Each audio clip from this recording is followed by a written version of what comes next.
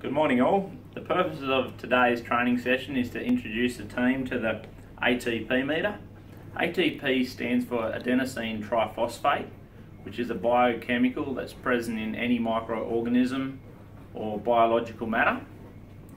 And it measures it by a term called relative light units, RLU.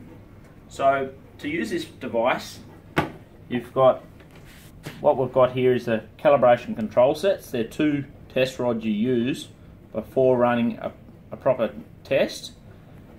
The negative one should give a reading of 0 to 4, and the positive rod should give a reading of between 40 and 80. And this will confirm that the device is ready to use and correctly calibrated.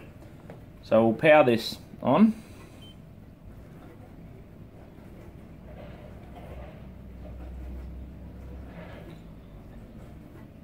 One point to be mindful of when you're putting a test swab in there, always keep it upright, don't lie it down, as it needs a chemical down the base of the unit.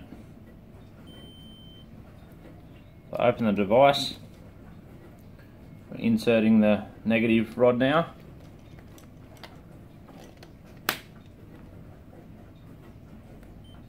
Hit OK.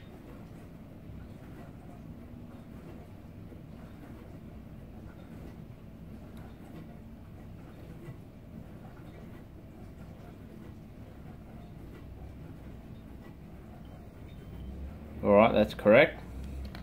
So we'll proceed now to the positive rod.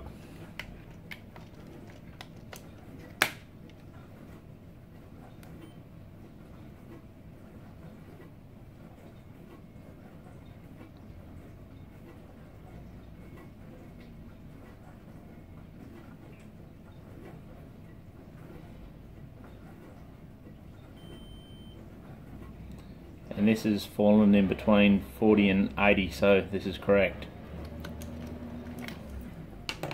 Before we start with the live test, I'll just explain some of the details on the screen. Obviously you've got the program here, so you can set different programs. So you might have a program for a food plant, a program for a hotel, a program for a hospital, and basically what that means, you can set the threshold at which what is acceptable and what is unacceptable.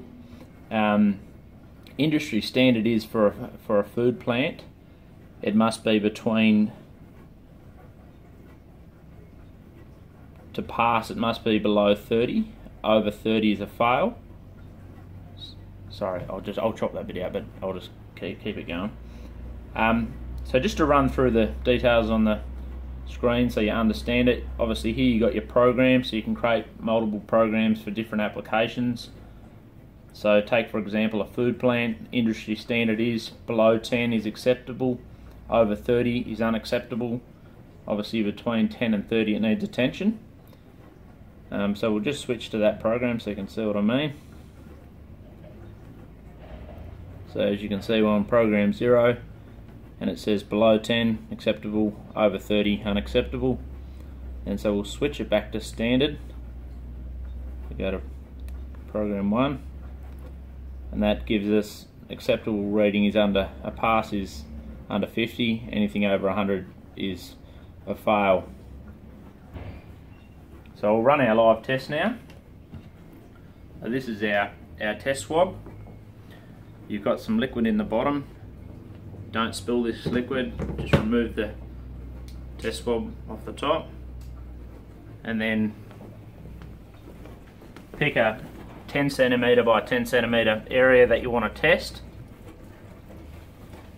and just rub the swab over it, applying a fair bit of pressure to make sure you get good contact. And then once you've got that, put it back into the chamber, shake it a little bit, then you've got to snap off this. That's the wrong one. It's already been